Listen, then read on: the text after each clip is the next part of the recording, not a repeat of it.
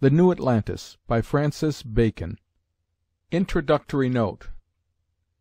Bacon's literary executor, Dr. Rowley, published The New Atlantis in 1627, the year after the author's death. It seems to have been written about 1623, during that period of literary activity which followed Bacon's political fall.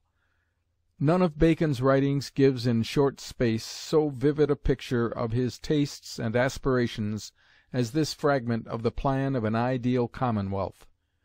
The generosity and enlightenment, the dignity and splendor, the piety and public spirit of the inhabitants of Bensalem represent the ideal qualities which Bacon the statesman desired rather than hoped to see characteristic of his own country. And in Solomon's House we have Bacon the scientist indulging without restriction his prophetic vision of the future of human knowledge. No reader acquainted in any degree with the processes and results of modern scientific inquiry can fail to be struck by the numerous approximations made by Bacon's imagination to the actual achievements of modern times. The plan and organization of his great college lay down the main lines of the modern research university, and both in pure and applied science he anticipates a strikingly large number of recent inventions and discoveries. In still another way is the New Atlantis typical of Bacon's attitude. In spite of the enthusiastic and broad-minded schemes he laid down for the pursuit of truth, Bacon always had an eye to utility. The advancement of science which he sought was conceived by him as a means to a practical end, the increase of man's control over nature, and the comfort and convenience of humanity. For pure metaphysics, or any form of abstract thinking that yielded no fruit, he had little interest, and this leaning to the useful is shown in the practical applications of the discoveries made by the scholars of Solomon's House. Nor does the interest of the work stop here. It contains much, both in its political and in its scientific ideals, that we have as yet by no means achieved, but which contain valuable elements of suggestion and stimulus for the future. The New Atlantis, Section 1. We sailed from Peru, where we had continued for the space of 1 whole year, for China and Japan, by the South Sea, taking with us victuals for 12 months, and had good winds from the east, though soft and weak, for 5 months apace, and more. But the wind came about, and settled in the west for many days, so as we could make little or no way, and were some time in purpose to turn back. But then again there arose strong and great winds from the south, with a point east, which carried us up for all that we could do towards the north, by which time our victuals failed us, though we had made good spare of them; so that finding ourselves in the midst of the greatest wilderness of waters in the world, without victuals, we gave ourselves for lost men and prepared for death. Yet we did lift up our hearts and voices to God above, who showeth his wonders in the deep, beseeching him of his mercy, that as in the beginning he discovered the face of the deep, and brought forth dry land, so he would now discover land to us, that we might not perish. And it came to pass that the next day about evening we saw within a kenning before us, towards the north, as it were thick clouds, which did put us in some hope of land, knowing how that part of the South Sea was utterly unknown, and might have islands or continents that hitherto were not come to light. Wherefore we bent our course thither, where we saw the appearance of land all that night, and in the dawning of the next day we might plainly discern that it was a land, flat to our sight, and full of boscage, which made it show the more dark. And after an hour and a half's sailing, we entered into a good haven, being the port of a fair city, not great indeed, but well built, and that gave a pleasant view from the sea. And we thinking every minute long, till we were on land, came close to the shore, and offered to land.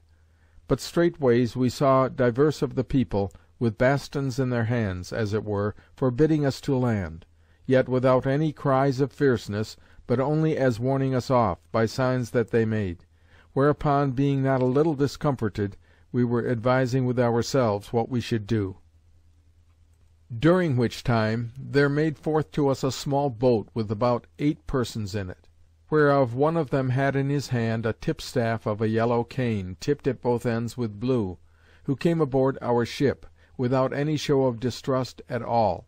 And when he saw one of our number present himself somewhat before the rest, he drew forth a little scroll of parchment, somewhat yellower than our parchment, and shining like the leaves of writing tables, but otherwise soft and flexible, and delivered it to our foremost man, in which scroll were written, in ancient Hebrew, and in ancient Greek, and in good Latin of the school, and in Spanish, these words: Land ye not, none of you, and provide to be gone from this coast within 16 days, except you have further time given you. Meanwhile, if you want fresh water or victuals, or help for your sick, or that your ship needeth repairs, write down your wants, and you shall have that, which belongeth to mercy. This scroll was signed with a stamp of cherubim, wings not spread, but hanging downwards, and by them a cross. This being delivered, the officer returned, and left only a servant with us to receive our answer. Consulting hereupon amongst ourselves, we were much perplexed. The denial of landing and hasty warning us away troubled us much. On the other side, to find that the people had languages and were so full of humanity did comfort us not a little. And above all, the sign of the cross to that instrument was to us a great rejoicing, and as it were a certain presage of good. Our answer was in the Spanish tongue, that for our ship it was well, for we had rather met with calms and contrary winds than any tempests. For our sick they were many, and in very ill case, so that if they were not permitted to land, they ran danger of their lives. Our other wants we set down in particular, adding that we had some little store of merchandise, which if it pleased them to deal for, it might supply our wants, without being chargeable unto them. We offered some reward in pistolets unto the servant, and a piece of crimson velvet to be presented to the officer, but the servant took them not, nor would scarce look upon them, and so left us, and went back in another little boat which was sent for him. About 3 hours after we had dispatched our answer, there came towards us a person, as it seemed, of place. He had on him a gown with wide sleeves, of a kind of water chamolet, of an excellent azure colour, fair more glossy than ours. His under apparel was green, and so was his hat, being in the form of a turban, daintily made, and not so huge as the Turkish turbans. And the locks of his hair came down below the brims of it. A reverend man was he to behold. He came in a boat, gilt in some part of it, with 4 persons more only in that boat, and was followed by another boat, wherein were some 20. When he was come within a flight shot of our ship, signs were made to us that we should send forth some to meet him upon the water, which we presently did in our ship-boat, sending the principal man amongst us save one, and 4 of our number with him. When we were come within 6 yards of their boat, they called to us to stay, and not to approach farther, which we did.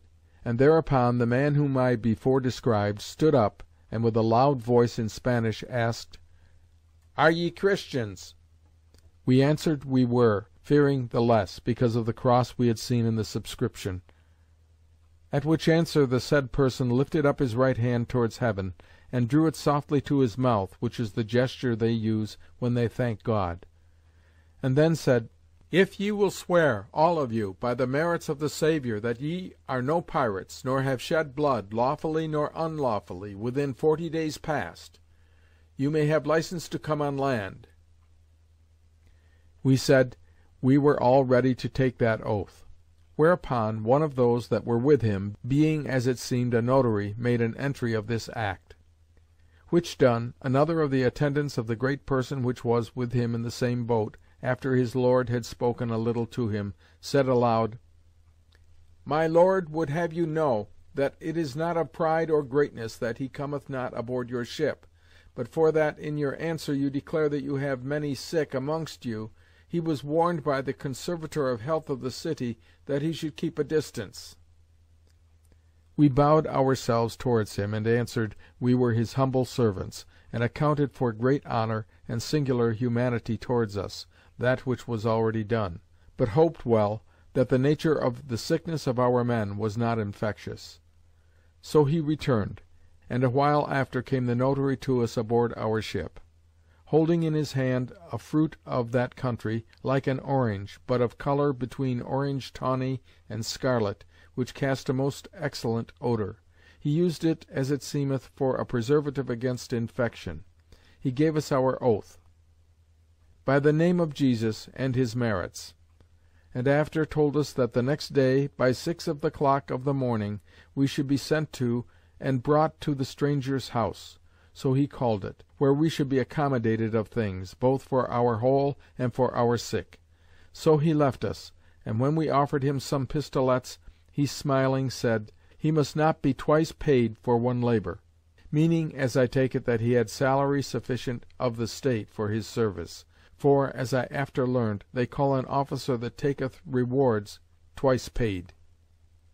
The next morning early there came to us the same officer that came to us at first, with his cane, and told us, he came to conduct us to the strangers' house, and that he had prevented the hour, because we might have the whole day before us for our business.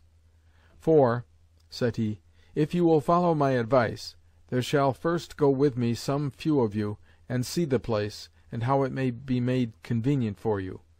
And then you may send for your sick, and the rest of your number, which ye will bring on land. We thanked him, and said, that this care which he took of desolate strangers God would reward. And so 6 of us went on land with him. And when we were on land, he went before us, and turned to us, and said, he was but our servant, and our guide. He led us through 3 fair streets, and all the way we went, there were gathered some people on both sides, standing in a row, but in so civil a fashion, as if it had been, not to wonder at us, but to welcome us. And divers of them, as we passed by them, put their arms a little abroad, which is their gesture when they did bid any welcome. The strangers' house is a fair and spacious house, built of brick, of somewhat a bluer colour than our brick, and with handsome windows, some of glass, some of a kind of cambric oiled. He brought us first into a fair parlour above stairs, and then asked us, what number of persons we were, and how many sick? We answered, we were in all, sick and whole, 51 persons, whereof our sick were 17. He desired us to have patience a little, and to stay till he came back to us, which was about an hour after. And then he led us to see the chambers which were provided for us, being in number 19, they having cast it, as it seemeth, that 4 of those chambers, which were better than the rest, might receive 4 of the principal men of our company, and lodge them alone by themselves; and the other 15 chambers were to lodge us 2 and 2 together.